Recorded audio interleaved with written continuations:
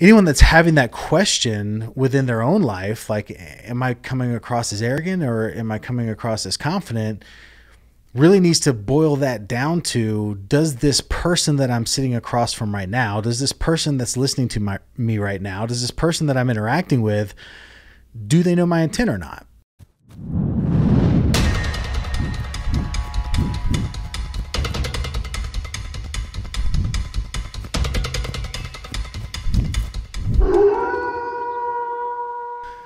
What's up, everybody? Welcome to the Sales Wolves podcast. As always, I'm your host, Tyler Jack Harris, and I am a sales wolf. Ow!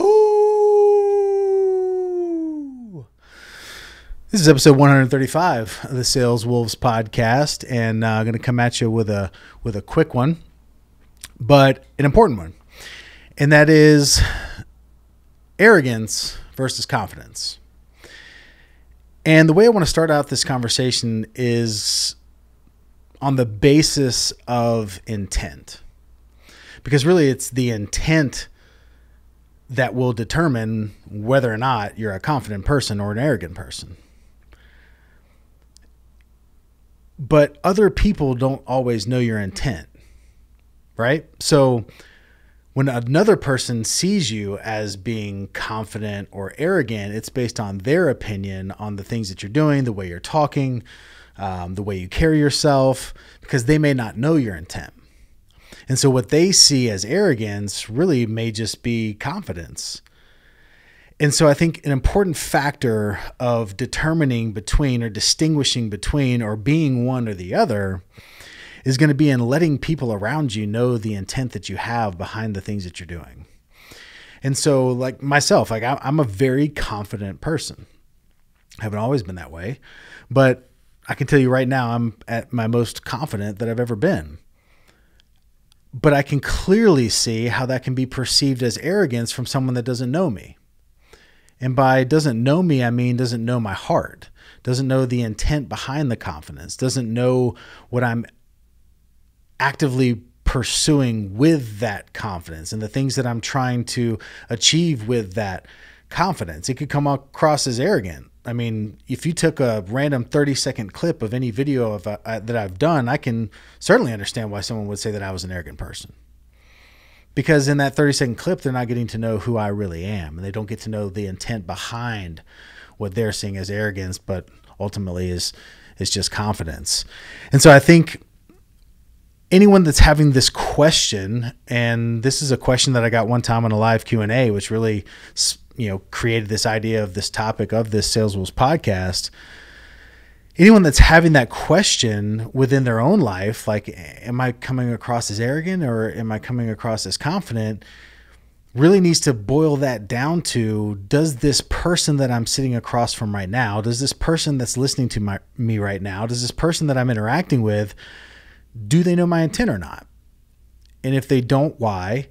And if they don't, how can I get that across to them? How can I convey to them what my intent is in the level of confidence that I have in what I'm doing right now, and the level of confidence that I have in the conversation that we're having right now? I'm extremely confident when I talk about things that I know.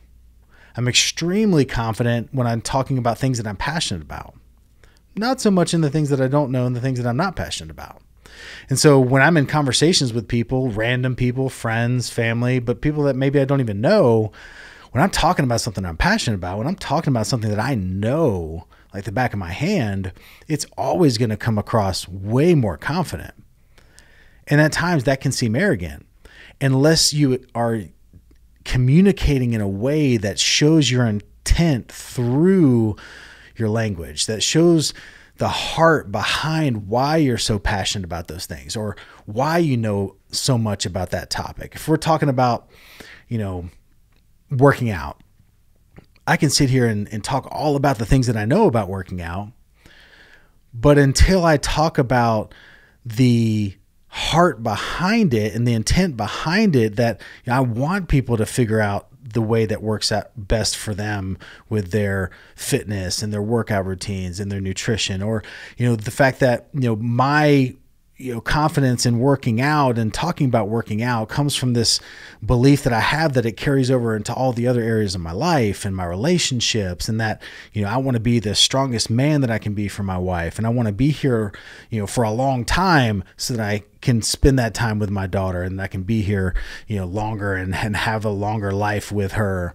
And it's weaving in that, it's that intent, is that the heart behind those things that weaved into that conversation will turn that person from perceiving you as arrogant to just, oh, this is just a confident person because, man, they know what they're talking about. And man, they're passionate about this thing. And it flips the script. And so I would challenge you guys to audit your conversations, audit the interactions that you're having with other people, and truly take audit of how am I being perceived? A lot of times the way you're actually being perceived is different than the way you may think you're being perceived. But start taking close note to how people are reacting to the things that you're saying to them. How, what people are saying behind your back, what people are saying to other people about you when it comes to those areas of your life. And then getting down to how can I convey to that person the intent behind my confidence so that they don't think that I'm arrogant. And the last thing I'll say is some people are just always going to say it's arrogance over confidence. Some people are just going to find you arrogant because they lack the confidence themselves. And so anything that they lack when they see in others, they're going to talk down about that thing. And in this conversation, that's always going to lean towards arrogance over confidence. And for those people, I don't think you need to spend that much time convincing them, because you know your intent, you know your heart. And at the end of the day, that is what's most important. So with that, guys, this is episode 135 of the Sales Wolves podcast. As always, I'm your host, Tyler Jack Harris, and I am a sales wolf. Ow!